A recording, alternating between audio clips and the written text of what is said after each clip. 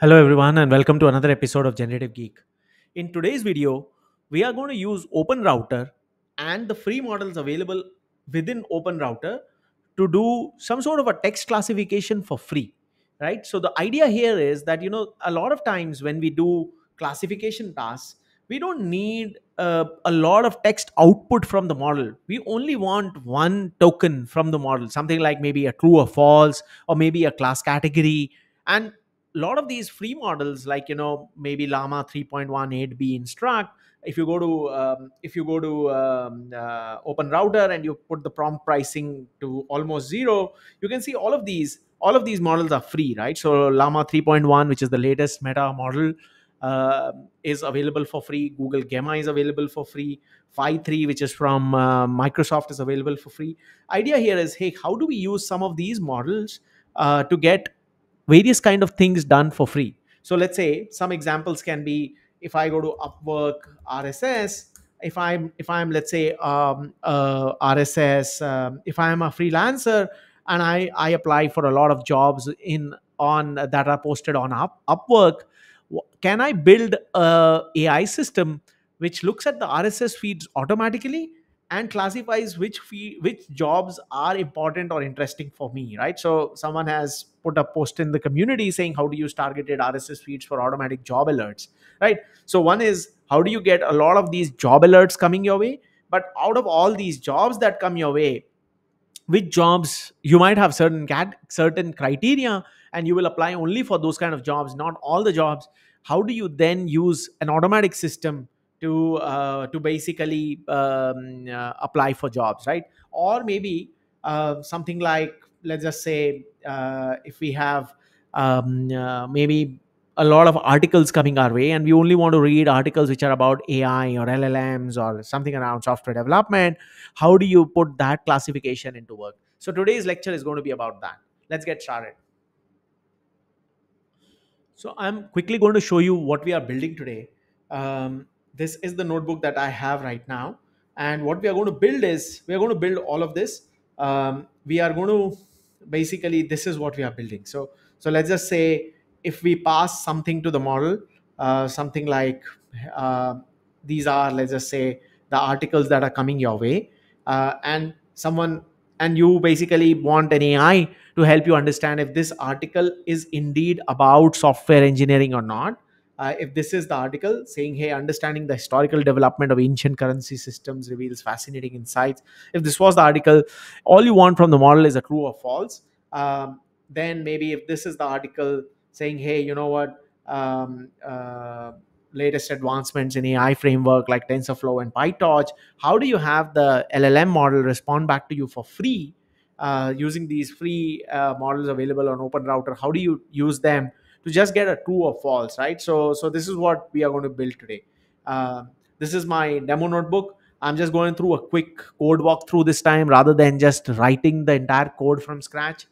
This way, I think these videos can be shorter and will give you a lot of benefit. I'm going to explain to you what we are doing in each of these lines, right? So here, what we first do is, and as I'm explaining, I'm also going to run this code with you, right? So first, what we are going to do is, we are going to install LangChain community and OpenAI, right? So I've just issued the command. It's first going to connect, because the Google Colab notebook is not connected to any runtime. It's first going to connect itself to a runtime and then install all of these dependencies, right? So once these dependencies are installed, we'll then be able to make calls to these to OpenRouter, right? So I'm using OpenRouter here.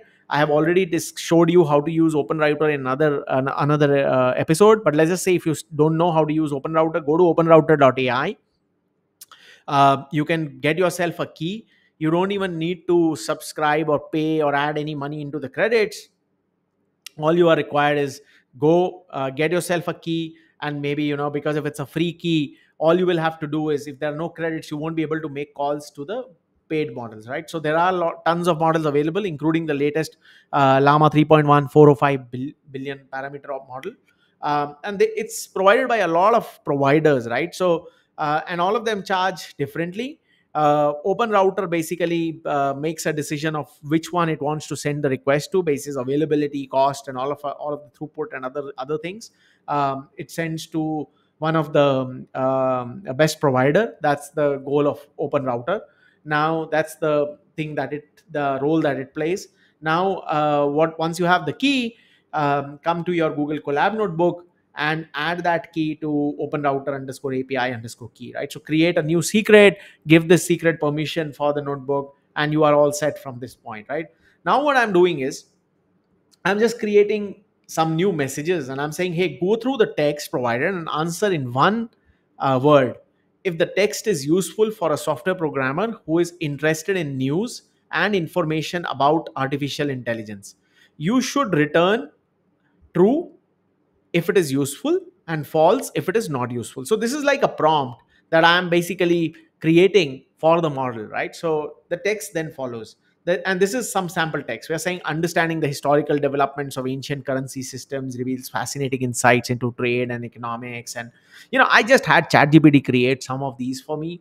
I just told it that, hey, you know what, create some text which is not relevant for a AI or a software engineer, and then I asked it to create some text which is useful for a AI and software engineer, right? So what we are doing is we are creating a list of messages where I'm saying, hey, new message, and then I have this message, the list ends, then I have a test message, and then what we are doing is we are just appending new message. New messages is the list. I'm just appending some text message to it, right? So some text message to it. So this way, what we'll have is we'll have a list of three messages. These are the three messages, right, that I just showed you. You should return a true. This includes the prompt. So understanding the historical development of ancient currency system reveals fascinating insights into trade and economics. Second one is explore the latest advancements in AI frameworks. And the third one is the construction of the Great Wall of China began during the 7th century and continued for centuries and all of that, right? So now I have these messages available. Consider, let's say, if they are coming to you from an article, or they were coming to you from a RSS feed, and you want some sort of a classifier to just push messages that are of interest to you, right? So and we are building that kind of a classifier now using the free LLM models. Import requests, import OS, import JSON, import time. Very, very clear. We are importing some libraries. Then I'm building a OpenRouter client class, right? And the way I'm doing it is I first have a constructor and I'm pushing the API key, what should be the default model. And that default model is also passed as part of the constructor call. Then what are the fallback models? OpenRouter has this very interesting thing where you can have a default model, which will be the first call. If the call fails, then you can pass in a list saying, hey, these are the fallback models, and it does like a waterfall. So it'll call the next one in line. If that also fails, then the next one, then the next one, until all of them are extinguished, right? So, and then which is the base call, right? So this is the URL we are finally going to call. Next, we have a generate response. So we are taking a new message and we are going to try for 3 times. And this is the part which is the most important part of this whole notebook, right? So what I'm doing is I'm creating some sort of a few short training data here. So look at it. I have a role and I'm saying, hey, system is the role, and the content is you are expert at reading content and finding if it is useful for a software programmer interested in artificial intelligence / machine learning domain, right? So that's the context or the role I have given the model. Next, I'm saying the human role content is go through the text provided and answer in one word if the text is useful. For a software engineer who is interested in news and information, you should return a true if it is useful. Then I have some text which is about master the intricacies of fine-tuning LLMs to create custom high-performance models tailored to your this, that, right? So some sort of a question, some sort of a text which appears to be useful for a software engineer interested in LLMs and AI. And then the assistant returns back a true, right? So this is like training the system saying, hey, the human sent you this, and the assistant replied back with a true. The human sent you this and the assistant replied back with a true, something like that, right? So next time the human is again sending the message, go through the text, and it is saying, hey, who is interested, you should return a true. Text follows, unlock the future of app development with cutting edge LLM technology enabling smarter, more intuitive user experiences, transform your thing into this, that, right? And this guy again replied back with a true. Previously there was one instance which I missed where the model has replied back with a false. So this is like we have trained the model with some few shots, both true and false. So discover the best gardening tips for growing tomatoes and all of that, and the model replies back with a false, right? So next what we are doing is we are just going to pass whatever comes in as a new message, and we'll wait for the assistant to reply back, right? Now this is models is self.default model plus self.fallback models, right? So we are just creating what are the various models, and then we are going to say, hey, for attempt comma model and enumerate models, we are going to try, right? So we are basically trying that, hey, in case if the model fails, then we have some sort of a fallback available. So response is self dot make API call, return choices. We are returning the first choice, message content, and the model. And we are saying in case if some exception happens, we are just printing out the exception. And if let's say the attempt is like, all of the models have been tried, then all models failed, including the fallbacks, right? We are just printing that, and we go to sleep for 1 second, and then we are going to just die there. So this is how you make an API call. We pass the authorization header with our API call with the bearer. Whatever is the referrer you pass here, that referrer you will start seeing when you go to OpenRouter and you go to activity. If you look here, your app, this is basically what this thing is giving, like, is coming because of this. um, you can give name to your app, otherwise you will start seeing your app, right? So uh, and then content type is application JSON. Next, you start giving it the data. So the data is model name, and basically the messages, and the route is fallback, right? So response is request.post. Then you just go to self.base, you pass the header, you pass the JSON, and you raise for status, right? So then whatever is the response, you just pass back the response.json. Next, what we are doing is we are first fetching the API key, because this is where we are now going to instantiate the class, the client, right? So till now we were just creating the class. The class creation is all done. Now we are actually creating an instance of the class. So we are calling it the client, and this is how you are. I am passing in the default model. I can actually say, hey, you know what? My default model is phi 3. Let's say if I want to use phi 3, right? So phi 3 medium 128K, I can just copy this here, the model name. I'll come here and paste this thing here for free, right? So this becomes my default model. And then I can have the llama 3.1 instruct free as the second fallback model, right? So I can come in here, I can say, hey, this becomes my the first fallback model. Then I want to use 38b as the second model. Then I want to use Quen. Then I want to go to Anthropic Claude 2.1. Then I want to use Greif Mythomax. So I passed in a big list, and the whole objective is one of them has to respond back. Next, we are saying for new message in messages. If you look at the messages, these were the messages that we are going to try. This is the list. Each of them is going to go one by one. We are looping through it. Once this, and we are saying, hey, try response and the used model. So it's going to say response from the model and the model name and whatever is the response, right? If there's an error, we'll see the error, right? So clearly, this is the response we are expecting. We expect false for the first one, we expect true, and then we expect false, and we don't expect any more lines, right? Because that's what we have asked the model to do. So now let's just see if it follows the way we have asked it to do. I'm just going to run this code now. So it's running now, and new messages is not defined. I think I missed running some of these code upstairs, like above. um, so I'm just going to run this code again, and this time let's see, response from model Microsoft phi 3. It says true. But if you look at the third one, right, it says yes, it's true that this content could be beneficial for someone interested.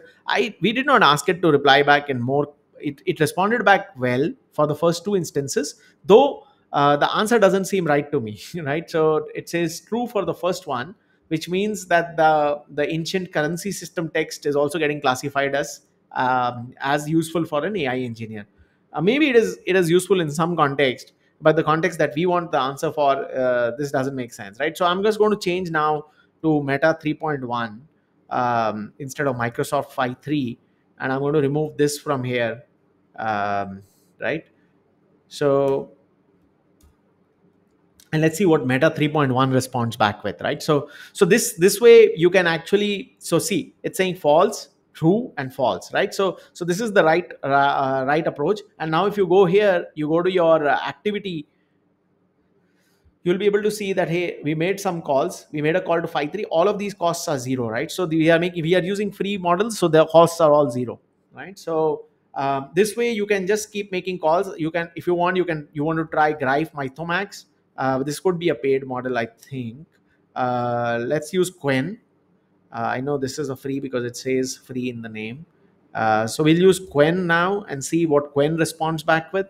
Um, Quen says false, true, false. So you can see, even some of these models like Quen are also responding back well. I don't know why Microsoft Phi, which is a small model, I don't know why it is responding back with more text when the prompt is very clear. We have also a few short learning examples there.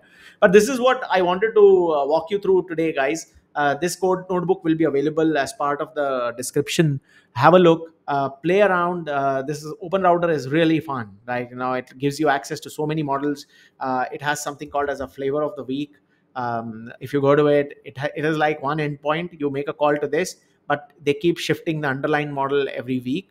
Though I have been seeing that they haven't changed the model since a long time now. So last model was June 27, and this is a Steno 8B. This is not a free model. They charge 25 cents and $1.5. Whereas if you look at a GPT 4o Mini, it's a much cheaper model, right? 15 cents and 60 cents, right? So those 60 cents is expensive as compared to, let's say, something else like a 405. 405 is still very expensive. Yeah. So this was it. I hope you learned something new. If you did, do subscribe to my channel and give me a thumbs up. And I would love to hear comments and suggestions from you. Thank you.